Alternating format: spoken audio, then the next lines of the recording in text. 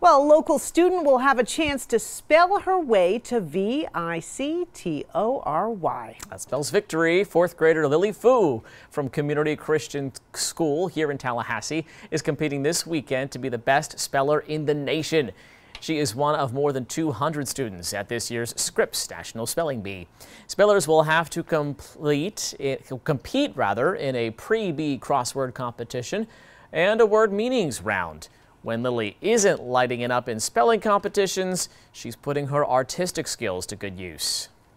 I like paintings. I just made a Starry Night painting.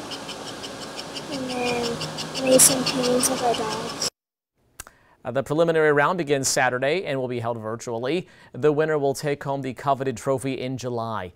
You can watch the opening ceremony of the Scripps National Spelling Bee on Facebook starting at 7.